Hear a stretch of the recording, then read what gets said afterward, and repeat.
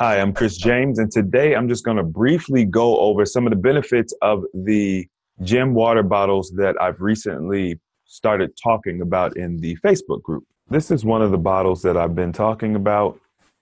I've got several here on display, different gemstones, and they're extremely well made. The glass has no lead in it, and the actual gems are encased in a glass pod, which I'll show you here in a second. Oh, that had some water left in it. I've been using them. This is my personal one, but as you can see, the gem pods have a little bit of, oh crap, I just poured that on my computer. The gem pods have a little bit of alcohol in them to keep everything clean inside and to keep the glass clear so that it maintains its luster. So once again, very well made. Just so you all know, this piece does screw off. This piece screws off. So when you go to clean it, you want to make sure you take this apart completely. There's a washer inside here you want to take out.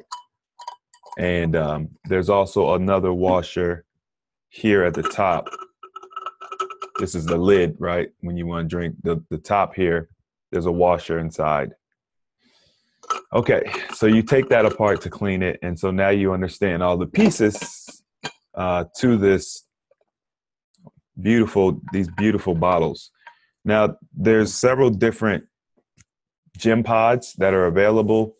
I have a few that have a special pricing available, but essentially the price is going to vary based on the mixture of gemstones that you're getting.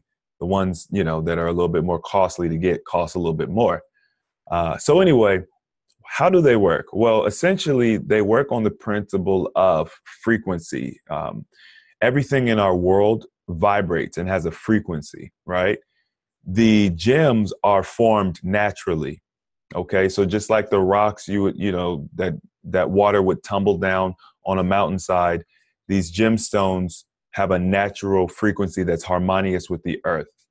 The biggest issue that we have is that we drink water that's completely dead. It's void of energy, it's toxic, and it's very, very harmful. In addition to all of those things, it's also what's called bulk water, which means that the actual molecule clusters are too big to be absorbed into the cells.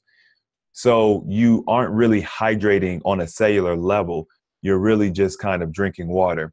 One good indicator that you're not hydrating well on the water that you're drinking is if you drink, you drink a couple cups of water and soon thereafter you're peeing it all out. That's how you know you didn't absorb it, right? You're peeing it all out. I have put a couple of processes in place that I've talked about in other videos in order to help increase your ability to absorb the water that you drink.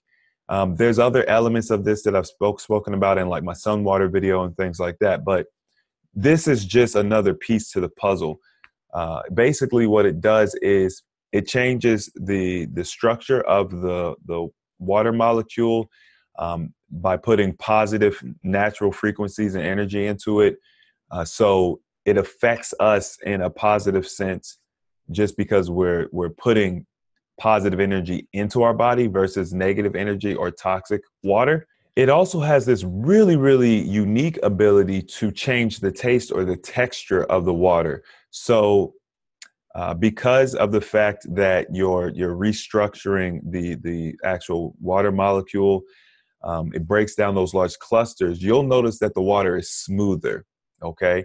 Most people can tell the difference. One really cool thing I've learned about structuring water and having, let's say you use a water that isn't purified, right? Maybe it's a filtered water or a tap water. You can still see similar effects even with those types of waters, because when you structure the water or you energize the water, it increases the water's natural ability to neutralize toxins and chemicals in the water. So even if you're not using distilled water, which is my personal recommendation, it still will be highly effective. You could just take regular bottled water, put it in there, and it'll restructure it. Now, as far as the timeline, it takes about 7 minutes to energize the water. So you want to make sure to give it that time before you start consuming it. And then also the stones themselves never really need to be recharged. Like I said, everything vibrates. That's just part of nature. So you don't have to, replace them or anything like that unless the actual pods get damaged. So anyway, that should be about all you need to know about these things.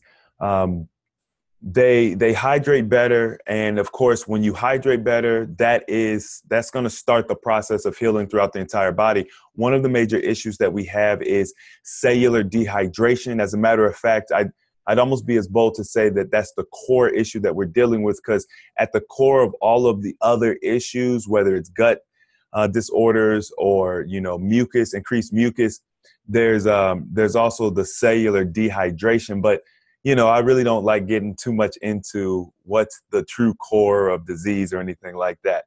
But you'll notice a lot of really cool things. I personally noticed an increased blood flow. I've got a couple stories where I talked about how this improved my wellness on a different video that I will link in the description box if you guys are interested in checking that out. All right, so that's all I got for you. If you got more questions, feel free to leave comments. And as always, the application of knowledge is power, and I will see you all next time.